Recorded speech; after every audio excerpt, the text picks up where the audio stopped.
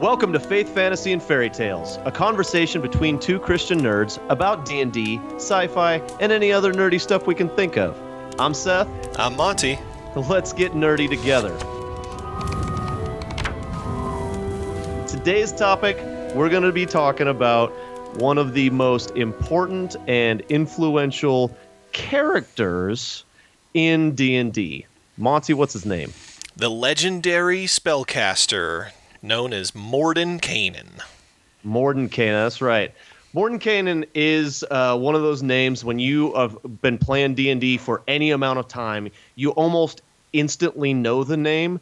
Though you might not know any lore about him. The name is ubiquitous, you might say, definitely. In D&D. You find it in Mordenkainen's Tomb of Foes. I say Mordenkainen. A lot of people say Mordenkainen. It's actually okay to pronounce it both ways according to the lore that we've found. Right, Monty? That's correct. Kainen or Kanan, it don't matter. So anyways, you can find him in Mordenkainen's Tomb of Foes. I even use them interchangeably. Yep. The newest one is Mordenkainen's... What's it called? I just bought it, too. Mordenkainen... Is it a guide to everything? Kind of like Xanathar's or Tasha's? Or I will bring I guess right I don't up. know this one.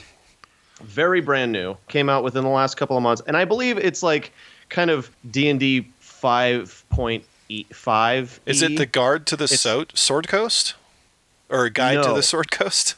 No, it is not. I will tell you post haste because I've got it right here next to me. Let me just pull it up. Anyways, Mordenkainen's Tomb of Foes. He has a lot of spells named after him. We'll probably get into those in a little bit. He is kind of that... Oh, that's what it is. Mordenkainen presents Monsters of the Multiverse. Monsters of the Multiverse. Oh, right.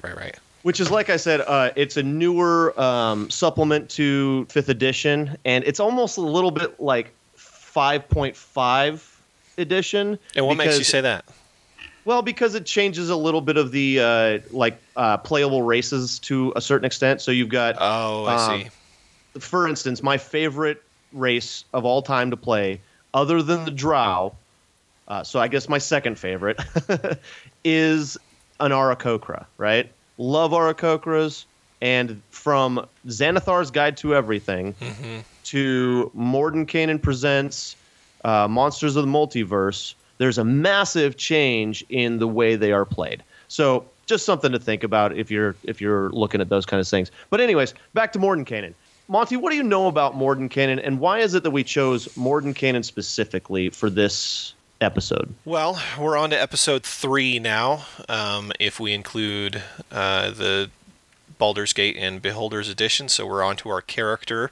And we wanted to do a character that was both, somebody who's prolific, right, in the universe, one that's commonly used in different campaigns, whether it be a module or people bringing him in their own homebrews. And we wanted it to be a character that, again, if you're starting out in D&D, that you would want to familiarize yourself with, just because this character has a lot of those, like you said, spells and influences and sort of far-reaching tethers, I guess you could say, throughout all of the lore of D&D, and so it would be an important sort of foundational subject, and I think coming from the creation of Gary Gygax, it takes you all the way back to the very beginning of D&D. Right. So you brought up Gary Gygax. I just want to kind of hone in on that topic just for a second, because I really, really like the fact that Mordenkainen, like his origination, right? Gary Gygax, those of you in the know, he's like the godfather of D&D. He and Rob Kuntz, he primarily created it, and then Rob Kuntz and him kind of shared TSR, built the world of Dungeons and Dragons. He's the godfather, right? And Mordenkainen is actually a player character of Gary Gygax, which I thought was just astounding. Because I have all these different these different characters in my own mind, in my own games, in my own thoughts that are like, oh, you know what? I would love to see this guy, have his own storybook and have his own movie and all these things. Mordenkainen actually became that for Gary. Mordenkainen was developed, obviously, as a player character wizard for Gary, and it was during the very first iteration of D&D, and Rob Kuntz and Gary Gygax thought that it would be actually kind of a cool idea, and this is in 1973, guys, to co-DM a game. So they're telling a story together. Which is crazy. Which is crazy. It blows the mind. If you've DM'd before, usually that you have very direct control over things, and do it. I can't imagine really doing it with a co-DM, but I do know that there's a lot of this kind of stuff out there too, and I kind of feel like now it's one of those times I should try this. But how did it turn out? You and I should do it one time. Yeah, we'll see. That would be fun. So how did that turn out? It turned out pretty good. Mordenkainen kind of developed over the course of, 73 to 85, or 84 really. So over 11 years, he actually developed this character, got him up into. Eventually, Mordenkainen, technically, according to the lore that I researched, is a level 27 wizard. That's pretty high for anybody out there. That's that's like God tier without actually being a deity. And Gary Gygax got him to that point, basically. And then in 85, when TSR and Gary Gygax kind of split ways, and there's a little bit of controversy there, unfortunately, TSR actually maintained the rights to Mordenkainen, and Gary Gygax didn't have the creative license over Mordenkainen anymore. So Mordenkainen became no longer a player character, but an NPC almost in the world of D&D, which I thought was kind of a cool backstory just about how he came into existence. And he actually started a group of wizards, basically. Well, he actually started a couple of groups. He started, the first one was called the Citadel of 8, and then they were all killed. And then he decided, well, I'm going to start this other group of Aerthian wizards called the Circle of 8, and so he kind of runs that group.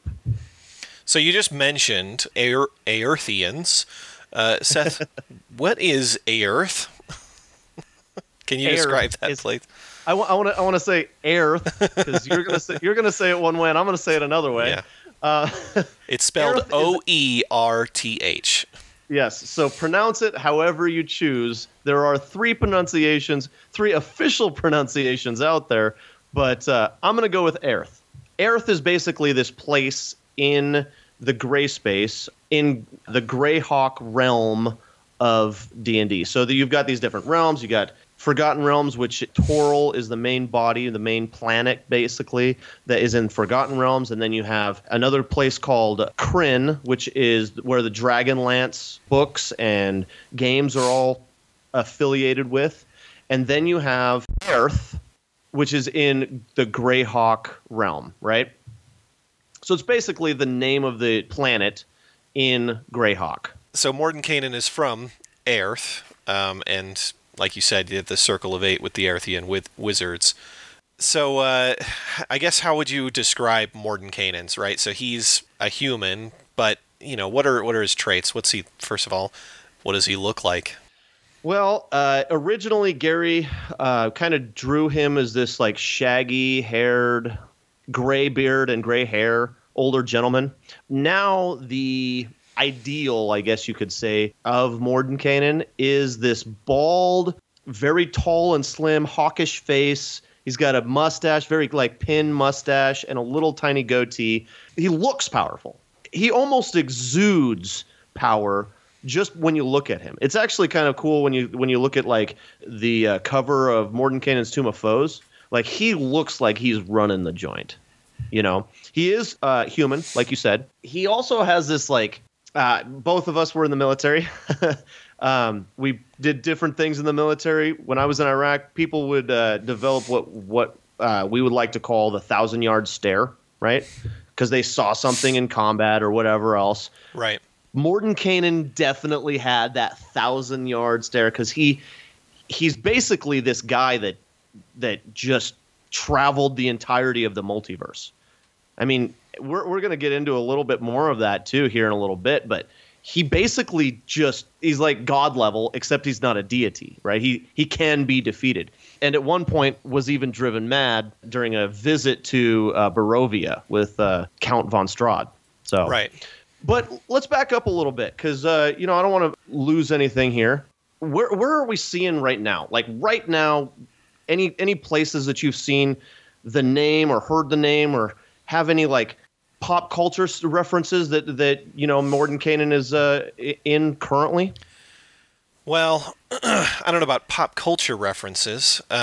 There is the tie that I had discovered. Did not know this during my first viewing of the D&D movie, but after researching for this, I discovered that Mordenkainen is the creator of the Helmet of Disjunction, which is sort of your MacGuffin item in the D&D movie.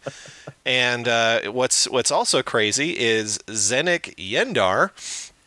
I didn't know this either. I thought that he was just a made-up character for the movie. No, that is a standard character. And Zenik and Mordenkainen had a relationship where Mordenkainen hated the Helmet of Disjunction. He was afraid it was going to start destroying his magical artifacts, and so he got rid of it. And Zenik was the one who helped him do that. And and it's really funny because the cover art for Zenk, it's identical to the character that ended up being in the movie. It's like they found the actor that like modeled for the painting. You know what I mean? It's pretty wild. So yeah, Zenk Yendar is to correct that. But yeah, that's I guess the most close pop culture. As far as references go, like you said already, I'd say the absolute most references that you get from Mordenkainen is spells, including Mordenkainen's Disjunction, which is like the spell that would do the same thing that the Helmet of Disjunction does. Which I thought was kind of funny because the people that wrote the movie, I think they did a really wonderful job doing Easter eggs. So I'm not here to review the movie. This isn't a review of the movie because this is going to tie right into what we're talking about. But they used the Helm of Disjunction, right? Against what? What was the reason they went to find it? It was Mordenkainen's. It's a seal. Spell. Mordenkainen's seal. Yeah, it's the spell. Yeah. So they basically took two things that Mordenkainen developed. Yep. And used them against each other, essentially. I thought that was really kind of a neat idea, and it was one of those things. Was like when I was actually watching it, because I watched it again last night, actually. Oh yeah. And I was watching it, I was like, oh my gosh, this is super cool. Mm-hmm. Like only nerds at the level of nerdiness that I am, would even come anywhere close to understanding what's going on here. And that's awesome. I all you nerds out there, this podcast is for you. I love you guys. That's why I say it. Let's kind of get into his comrades, the people he surrounded himself with. So, I mean, he got a lot of the wizards that you would know from other spells in his group. So, I guess you could reference from the Circle of 8 alone, probably a majority of the ones that you would know. So, like Bigby. Right? Bigsby's Hand, or Bigby's Hand. That's a famous spell. Everybody loves that. Udaluk is another one. So these are people from the Council of 8. Go ahead. You said Udaluk, that sphere that Safina uses against Edgin and Helga in the movie? Sphere of Water, or... No, it's Udaluk's sphere of invulnerability. Invulnerability. Oh, yeah. That's where they go rolling away. Yes. Yeah, she locks them in that, and then they go rolling away. So those of you, again, if you guys watch the movie or have an opportunity to kind of expand your mind a little bit, these are actually references to Mordenkainen in a roundabout way. Like he said, Bigby's Hand, and that was another spell that was used in Honor Among Thieves, and I thought very well. two big beast hands. Maximilian's Earthen Grasp was used. There was a lot of good ones in there, but there was a lot of stuff in there. Yeah, you can almost guarantee that any of these spells that were developed during like the era of Mordenkainen, he would have been related to these spellcasters in some way, because spell development is certainly like that's like what they're known for. This entire group. Tensor is another one. I think it's Tensor's Mind Whip. Is the spell. Yep, and then Rary's Telepathic Bond. Rary is one of his Council of Eight. There's a good one. Yeah. So a lot of these people that he surrounded himself with, essentially, he was kind of like the shadow leader of this group, the Circle of Eight, and he kind of their goal was balance in the universe, in the multiverse. Excuse me. Right. If you guys have the time and you want to go check it out, if you go on to D&D lore specifically, like onto D&D website and then their lore tab, you can read about, and they don't have a whole lot of lore on there. It's unfortunate you can't get much of it. A lot of what we learned was from a lot more digging. I can tell you that. What essentially they said about Mordenkainen was he had come to the point where ultimate balance was the most important thing. So a balance between good and evil, right? Kind of that yin yang thing. And so he was constantly going to Avernus, the first level of hell, and studying it and studying the Blood War and stuff like that. Yep. But he also had a couple of other wizards on his level that he regularly hung out with, essentially. Yeah. He was actually very good friends with Elminster. Yep.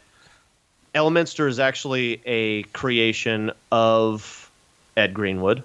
So there you go. Elminster Omar. And you guys might know that name if you've watched the movie out there. Elminster Omar is he's from Toril, the Forgotten Realms. And he is like an exceptionally powerful wizard, just like Mordenkainen. Right. And then another one from the world of the Dragonlance, Kryn. His name was Dalamar. Both of those, and actually I want to say all three of those names, if you ever read like an Elminster book, you might hear something about Mordenkainen or Dalamar.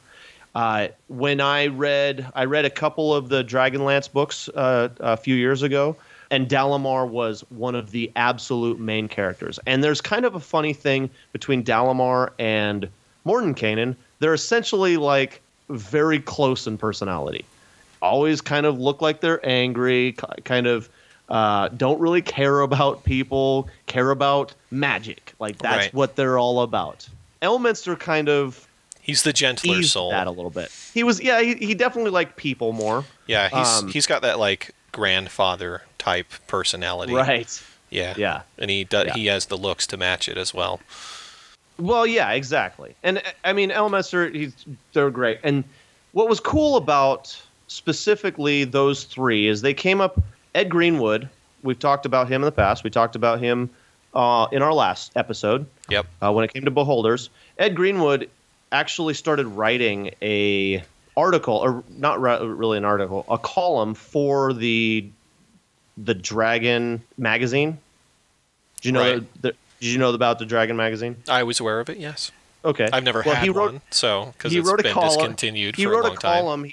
He wrote a column and started it in 91, and the column ended in 2007. But the column was all about essentially those three wizards meeting at Ed Greenwood's house and talking about the different spells that they had come up with throughout the multiverse. Yeah. Which I thought was really cool. Yeah. And that kind of gets us into our next thing, specifically on Mordenkainen's abilities. He was a prolific, you said it before, prolific spell designer and creator. Right. Not to say that every single one of his spells is one that I would take on my path to my level 20 wizard, but I would say that the variety of things made by Mordenkainen is it's long and deep. He's an ocean of knowledge when it comes to the spells.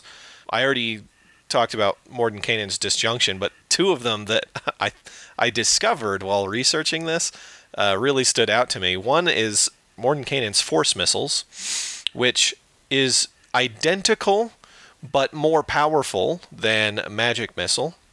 It has a concussive blast effect, which is pretty interesting, that you can do a dexterity save from. It has the same vulnerability that any spellcaster can throw shield up as a reaction, and it will be instantly consumed by those. And then Mordenkainen's Involuntary Wizardry. This spell is hilarious. So essentially, he's got a lot of these sort of very funny spells. Mordenkainen does, like Lucubration, Lucubration. Lucubration is Lucubration. You immediately remember a spell that you have cast before, but only within the last 24 hours. That's what it does. You can remember and then cast that spell. So I don't know what specific thing happened to Mordenkainen where he had forgotten a spell 24 hours later. I do, actually. I do. Oh, really? Yeah, I actually have some insight on that. So when I was doing my research, Mordenkainen, I told you before that he went to Barovia and fought von Strahd, right? Yep. Well, when he fought Strahd, he actually was defeated by Strahd. And it made him go mad, essentially. Well, he lost his book, his staff. He lost his spell his book, memory. And his memory, exactly. And so the spell that he created, Involuntary Wizardry, was to bring about that remembrance. Oh, you're thinking of Lucubration. Involuntary Wizardry is a different one. I'll have to get on that one because that one's really funny. Lucubration. It was to bring about that memory of the spell that he had, used 24 hours earlier because he was having a hard time. And actually, one of the people that helped him out of his madness, Monty, do you know who it was? It was Elminster. It was Elminster, exactly. And that was after he had escaped Barovia, though, and made it back to... Honestly, it's kind of cool because it's your players, if you ever play a Curse of Strahd campaign, if you play that, your players end up saving Mordenkainen if you don't kill him. My party did when we went through our campaign. Killed him, and we didn't get any reward for it besides, I think, his cloak, which is a cloak of, like, Misty Step or something stupid. Which is funny, because he's a level 27 wizard, and he's got kind of lame... He cast Time Stop on us, right?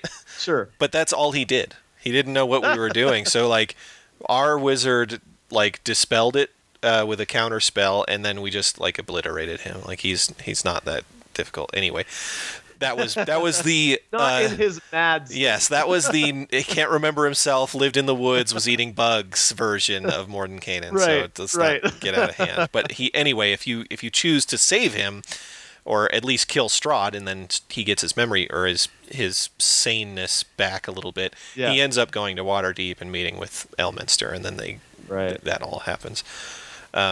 So Involuntary Wizardry. Okay, this is hilarious. You can cast this on any target that can cast spells. Okay? I think there's a limited range in there. I think it's your target that you can see. So that's probably the limitation. But essentially what happens is they are now forced to cast any random spell. And that includes all the way up to, like, Wish. Or Meteor Storm. Yes. Any random spell. Any random spell. Not a spell that they know and is in their book, or even can cast. Even if they're incapable of casting it, normally, they are forced to cast it. Now, the repercussions of that is, if the spell cannot act as normal because of the environment, then the sum of whatever possible damage or assumed damage from the result of something like that, the DM would have to then figure out that spell does damage to the target, being the spellcaster, right? So it could be like, if you, let's say, you're, I don't know, in the Underdark, and you cast, like, this Involuntary Wizardry, and they have to do, like, I don't know, Meteor Storm or something, and they're not outside, then just all of that damage just goes to the target, right? They'd be dead. Done. But the interesting thing about Involuntary Wizardry is you're forcing them to cast the spell, but you're not directing them, and they don't get to choose targets for their own spells either. So they're just going to just cast something, right? Yeah. As far as like the effectiveness of this spell, I'm not sure what Mordenkainen was really thinking, but maybe it's to just create confusion. Chaos. Yeah, because suddenly this wizard chaos. would just shoot I don't know, like a thunderbolt or something, right, or lightning bolt, and it just goes off in some random direction or whatever, and hopefully something happens, like maybe you roll like a D10 or whatever to figure out which direction they shoot it in, Right. And if it's like 9, they shoot themselves or something, I don't know. So I do think that there's a lot of good ways to play that, but yeah, it's just a really fun one. I didn't know about this spell until just now, and upon discovery, I was pretty happy with the potential hilarious things that could happen. It is funny. I was looking at one of the spells that he created was Mordenkainen's protection from avians. Right. And I mean, I understand that there are birds out there that could be dangerous, like a rock, yeah. Aarakocras that are warriors or whatever else. But all that brings to mind is like the movie Birds. The Alfred Hitchcock movie. Yeah. Like the birds are attacking everybody. Yep. And he was just like, gosh, I can't deal with these birds anymore. Yep. And so he came up with a spell that was to protect himself with birds. Yeah. Yeah. That or the pigeons like would, poop on his carriage wherever he parked it or something. Yeah. Or on his tower. Because he also has protection from insects and protection from reptiles and amphibians, right? So it's like he obviously doesn't like pests. Yeah, he's just been coming up with spell casting ways of like pest control. Where's his Mordenkainen's protection from rodents? Right. It's probably out there. Maybe not. Yeah. Maybe hasn't been officially placed in the campaign lore yet. Right. Anyways, so Mordenkainen, you we kind of discussed his abilities a little bit and his appearance. Monty, where would you find Mordenkainen if you were playing like a campaign? Where would he be? Well, I guess that really depends on the context of the campaign. Sure. Now, generally, let's say your party went out looking for Mordenkainen, right? Well, right. If you were receiving that information from your party, let's say your party knows that, right, and you're the DM, then you would probably direct them towards Waterdeep, right? Or you would put Mordenkainen's Tower of Urn, which is what he uses to travel the multiverse, somewhere within the realm that they're in, right? Somewhere maybe even close by, or maybe the party stumbles upon that naturally. Mordenkainen likes to go to Waterdeep to party with Elminster. Yeah. That's pretty cool. I mean, who wouldn't want to party with a wizard, right? So the most recent book that I read was a Ed Greenwood book about basically Elminster and a couple of other people. Okay. It was called Death Masks, and it was like the Open Lord of Waterdeep was like the main character. Okay. Laurel Silverhand, and then the I can't remember what it's called. The other lords of Waterdeep. They're not open lords. They're not open, I guess. The closed lords. The closed lords. Yeah, I can't remember what they call them. But basically, the shadow lords. Sure. Yeah. Yeah. Basically, they're the masked lords. I think that's. Okay. Yeah, that makes sense. Anyways, so Elminster is hanging out, helping out Laurel Silverhand, and there's like a full chapter where Mordenkainen just shows up for a party. Yep. And it was like random, like, what the heck are you doing in this freaking book, dude? That's great. It was really funny. I was like, what the heck? I didn't expect Mordenkainen to show up in this book. Man, that's amazing. Yeah, it was good. It was a really good book. Yeah. But yeah, I like we talked about a little bit the fact that Mordenkainen, Dalamar, and Elminster were friends. What I thought was kind of a cool thing, and we kind of alluded to this earlier, but Ed Greenwood would actually, in his wizard column that I spoke about earlier, he called it the Wizards 3. Mm-hmm. And he actually essentially made it like, you even can find pictures that he drew of Dalamar, Elminster, and Mordenkainen all sitting around a fire, much like we're doing right now, sitting in front of the fire in our high-back chairs smoking pipes. Mm-hmm. They would sit around and they would just discuss the magic of the multiverse. And Mordenkainen would write himself into every single call, or not Mordenkainen, excuse me, Ed Greenwood. He would write himself into every single column as like a fly on the wall character, like he'd be hiding in a suit of armor. And when they were there, Elminster, Mordenkainen, and Dalamar referred to him as Ed of the Greenwood. So he actually immersed himself into Dungeons and Dragons lore. I know we're not... Ed Greenwood's not the topic of this particular podcast, but I just thought that was like... That's something I would do. Yes. Yep. Yeah, I'm definitely part of this for sure. I'm going to be a fly on the wall character. Honestly, with a last name like Greenwood, like it was bound to happen, right? Yeah, it was indefinite. He was destined. Yeah. What do you think? Obviously, you brought up kind of where he resides typically. Right. You know, we talked about the fact that he's from Aerith, from the Greyhawk realm. Mm-hmm. He goes to Waterdeep. Right, gray space. He goes to Waterdeep in the far space, specifically because people don't recognize him there, typically. Right. Like, he goes there to party with people because he's not from there, and he doesn't want people to know who he is. He wants to party. It's like going to the club, but he gets to do it in a different in a different universe, right. You know? And then you also talked about the Tower of Urn. That is kind of one of the coolest things that he ever developed, was this wizard's tower. And again, he's a 27th level wizard, so he has a little bit more knowledge about how to build a tower that is exceptionally magical, right? Mm-hmm. And this particular one is capable of multiversal travel. It can travel across all dimensions, basically. And when it like goes to a certain realm, let's say Avernus, right?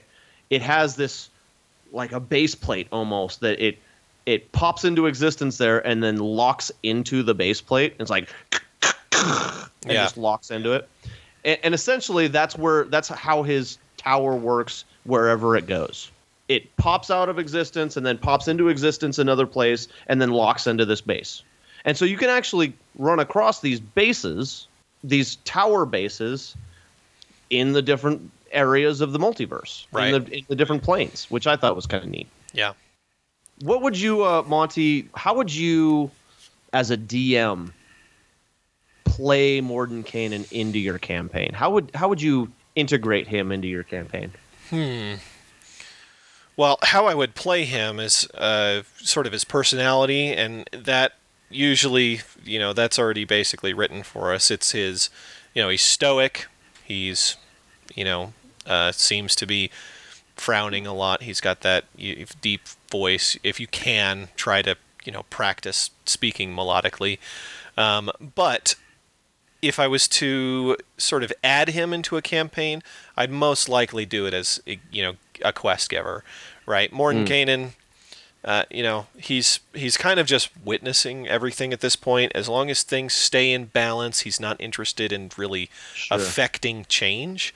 So maybe he does have some change he wants to affect on like a small scale, and so he'll just have some dregs go out and do it for him, right? or maybe he, there's something he wants to collect, or he's too lazy to go get it. Now, the party wouldn't end up knowing that. I think that the way I would play it is I would make it seem like he's really embellishing this story that he has for the players, right? And that he, oh yes, well, at the end of all of this, you will be granted all this great power and treasure, and I only ask for a trinket in return. That seems to be sort of like the baseline that you would go with for like his quest giving nature, unless there was something to do with like helping him recover from madness. If you wanted to incorporate him in a way that adds also his stories, right? Right. Like, for example, the Curse of Strahd campaign, Mordenkainen is literally suffering from madness and amnesia. So when you go to help him, he's a very different person and NPC, and that's its own thing. But yeah, I would most likely add him in as a quest giver. How would you do it? Well, I was thinking, one of the things that I like to do in my campaigns is usually just have kind of a background character that basically all they do is assist the players for whatever my whim is. If that makes sense. It not so much as a quest giver, but as a patron. Mm-hmm. You know what I mean? Sure. Somebody that isn't typically giving them quests, but kind of pointing them in the direction of where the quest givers might be. You know, I did this in my most recent campaign. I did this with Great Fairy style, like Zelda style Great Fairies. Mm-hmm. They were basically just like a matron for the party. They didn't really do anything. They were kind of just rooting them on, Yeah. They would every once in a while just give them a little buff just to make them feel better about themselves, but really not actually doing anything legitimately helping them, just to make it seem like they were involved. That's kind of how I like to play those characters that seem like they're outside of really the turmoil of what's going on in the universe. You know what I mean? For sure. And Mordenkainen kind of is like that. He's that character where his ideal is not so much the worry about what's going on Toril. Mm-hmm. It's more the worry about what's going on in the entirety of the multiverse. Right. And this tiny little section of the Sword Coast, it's not that big of a deal to him. You know, but he might say, oh, I take a liking to this particular character because he reminds me of me when I was a younger wizard. Mm-hmm. He actually does that. He does that in the lore with Bigby. Yeah, Bigby was an evil wizard at one point, and Mordenkainen put a charm spell on him, basically made him his slave until Bigby decided that he was going to change his ways. And then he released him from the charm spell, and guess what? Bigby became one of the Circle of Eight. He's one of Mordenkainen's closest friends. Or was, yeah. Well, I want to get to that because that's an interesting thing. Mordenkainen, when I brought up earlier the Citadel of Eight and then the Circle of Eight. Those are two different factions. Those are two different parties. The Citadel of Eight was 8 characters that Gary Gygax built. All 8 of these characters were all player characters of Gary's. And they died, except for Mordenkainen, because of Vecna. And those of you that have seen Stranger Things, you probably have heard of Vecna. Vecna is an actual D&D character, and he's the Lich God. Well, he's not really a god. He tried for godhood in that campaign, and he didn't ascend. Yeah, and that was his goal. You will see a lot of references to him being a deity, right? Right, and right. Eye of Vecna, just Vecna. Like Mordenkainen is as close to deity as you can get, right? He essentially is. And what's interesting about Vecna is really that he's the anti-Mordenkainen, really. I think that's a good point. Because both Mordenkainen and Vecna see the universe or the multiverse as requiring balance. And from what I understand, the reason Vecna went and destroyed the Council of Eight is there was an imbalance. He doesn't have his own Citadel of Eight, right? Yeah. And so he needed to create the balance of the balancing parties. Right. I really like that. I really like that whole the reason for Mordenkainen's almost his drive to become a balancer in the multiverse was because initially, like, all of his friends died, and then he gathers together all of these exceptionally powerful wizards, Bigby, Odaluk, and the rest I can't remember them off the top of my head. They're right here. Yeah, Big B, Nystal, which is another one, Rary, Otto, Tensor. All of those wizards then become invested, right, in that neutral, everything's got to be balanced. And that means if their mother has to die for balance, they'll kill her themselves. Like, right. It's that sense of balance that has no morality whatsoever. It's like balance is the ultimate moral at that point. Right. I have a quote here from Vecna that I really like. It helped me realize, how it is that his relationship with Mordenkainen is. And it's, evil is not an absence of good. It is not a choice. Evil is one of the two forces in the cosmos, an agency locked in eternal struggle against its antithesis. Only good and evil exist, and not even a hair's width of space separates them. That's pretty profound. Yeah, I thought that was absolutely great philosophy coming from a fictional character. I think what's interesting about it is actually how like opposite from reality that really is. Yeah, sure. Because evil really is the absence of good. Yeah.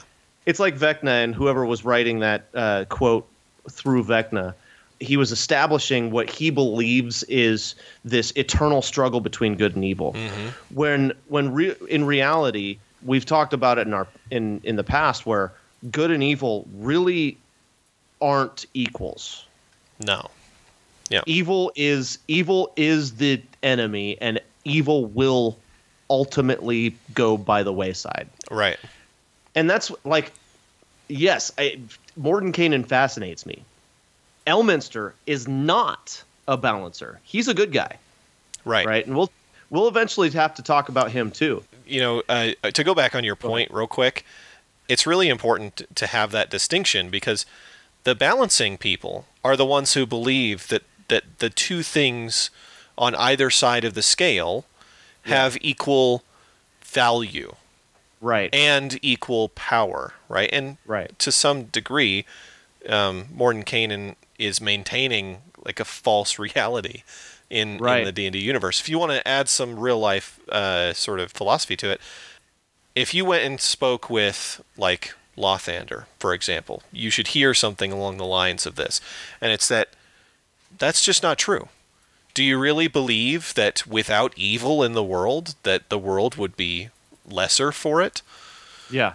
It doesn't mean that there isn't, improvement or failure, right? Failure's not an evil thing, right? Right. There's sort of this mistaken idea that like doing something wrong, and I mean like morally wrong, versus doing something incorrectly, right? Yes. And incorrectly, not in a moral wrong way, that's an important addition to that, is somehow taken away once you get rid of evil entirely. But that's just philosophically not true. They are separate, distinct things. And that's why Mordenkainen, though extremely interesting and influential and powerful and even powerful and compelling, right? He really doesn't understand. From our opinion, he's from our opinion. He knows what he's doing from his opinion. From my opinion, he's misled. Yep. Let's just put it that way. Yep.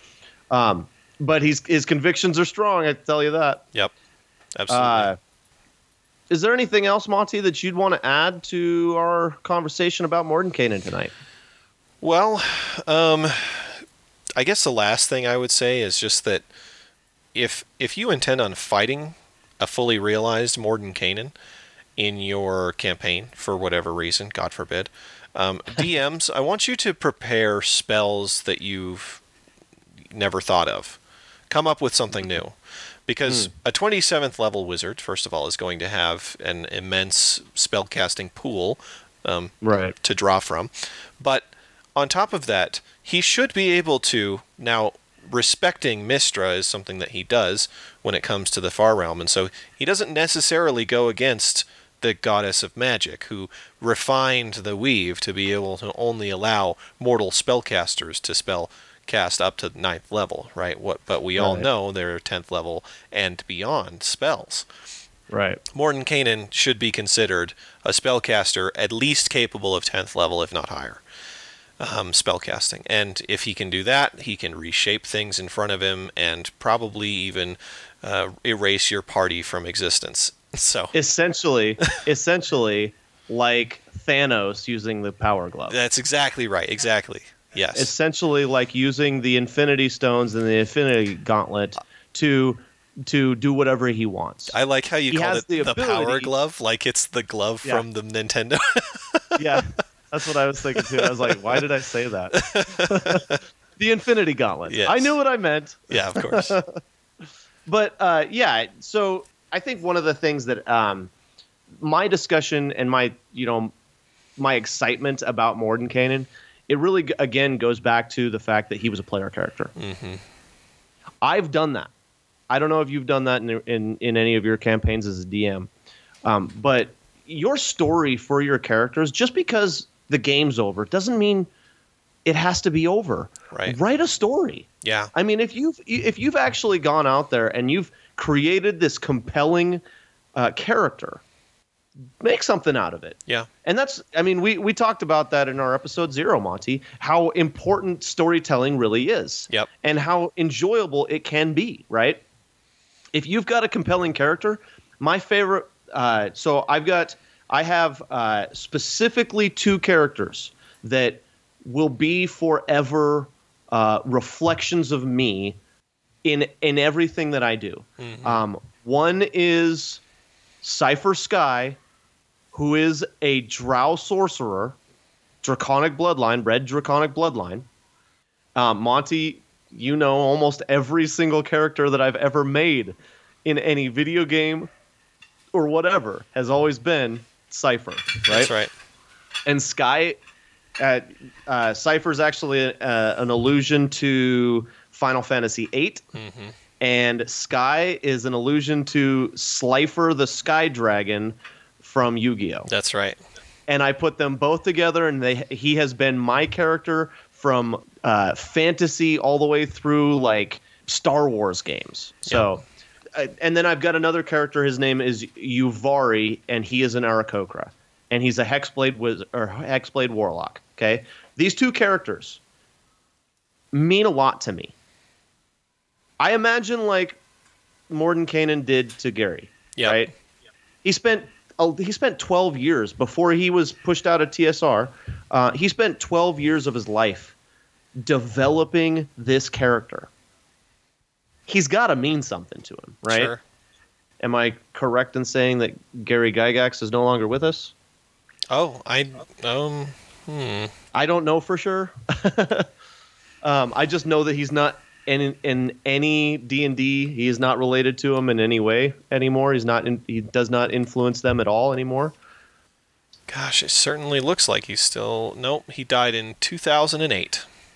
That's a bummer. Anyway, so he was very influential for Gary, right? If you've got a character, and Gary spent 12 years of his life using this character, writing stories about this character. If you've got a character in your life, in your game, that you think is compelling and actually has a great story, develop it. Yeah. Right? That's what these people out there that play these live play podcasts, D&D sessions, mm-hmm. like Critical Role, like High Rollers. Monty, do you know any other ones out there? Dungeon Dads. Sure, yeah, that's another good one. Dungeon Drunks is another one that I've heard. All of these different live play podcasts, they are developing a story mm-hmm. on a character.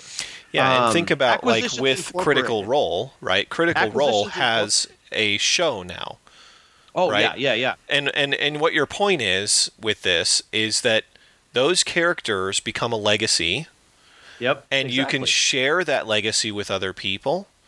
And the stories that you write and experience together, you share that with people, and it's an emboldening of that character, the tradition, and the sort of the representation that those things go along with. Whether it's for comedy, whether it's for honestly, it helps build relationships. It does a lot of good for a lot of things. But if you have any desire to get your character's name and ideas and thoughts or whatever out there, you should certainly take it to the pen first, because that's probably the easiest way to put your thoughts together and a story that you want to refine.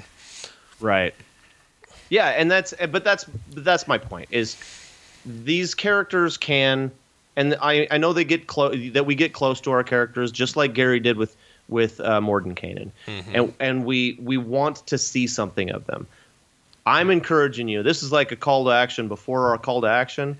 Go out there and write a story, and then send it in to us. Tell us about it. I'd love to hear about your characters. With that said, that's the end of our podcast for tonight. I would like to thank you all for listening. We love you guys very much.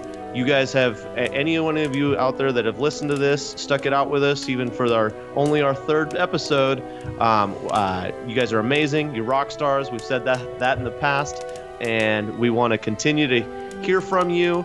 Monty, go ahead and give the rest of our call to action. Yep. Don't forget to like and subscribe, guys, and leave a comment. I will read them. I actually do promise that. And don't forget to go out there and slay those dragons. That's right. You guys have a great night. Out. Mordenkainen, that's right. In Mordenkainen's Tomb of Foes. I say Mordenkainen. A lot of people say Mordenkainen. Mordenkainen. Xanathar's or Tasha's. Mordenkainen presents. Back to Mordenkainen. Gary Gygax. That Mordenkainen. Gary Gygax and Rob Kuntz. Mordenkainen is Gary Gygax. Mordenkainen, Gary. Gary, Rob and Gary. Rob Kuntz and Gary Gygax. Mordenkainen to Mordenkainen. Gary Gygax. Aerthians. Aerth. Mordenkainen is Aerth. Gary, Mordenkainen's Tomb of Foes. Mordenkainen, Count von Strahd. Zenik Yendar. Zenik. And Mordenkainen, Zenk Yendar. Mordenkainen Seal. Yeah, Mordenkainen. Bigby, Udaluk. Safina, Edgin, and Helga to Mordenkainen. Bigby's hand. Maximilian's Tensor is another one. I think it's Tensor's Mind Whip. Rary's Elminster, Ed Greenwood. Elminster, Omar, Mordenkainen. Dalamar and Mordenkainen. Elminster, Ed Greenwood's house. By Mordenkainen. Von Strahd. It was Elminster. It was Elminster. Yeah, Mordenkainen. Strahd. Alfred Hitchcock movie? Yeah. Mordenkainen's Tower of Urn, Elminster. Ed Greenwood, Laurel Silverhand. Elminster, Mordenkainen just shows up. Mordenkainen, Dalamar, and... Elminster. Or not Mordenkainen, excuse me. Ed Greenwood. Ed of the Greenwood. Aerth. Right, Mordenkainen. Bigby. Gary Gygax. Vecna. About Vecna is really that he's the anti-Mordenkainen. Both Mordenkainen and Vecna. Bigby. Odaluk, Nystel, Rary, Otto, Tensor. Vecna, Mordenkainen is. Through Vecna. Mordenkainen. Lothander. Conversation about Mordenkainen tonight. Mistra is Mordenkainen. Thanos. Cypher Sky. Slifer the Sky Dragon. Uvari. Mordenkainen did to Gary. Gary Gygax, like Gary did with Mordenkainen.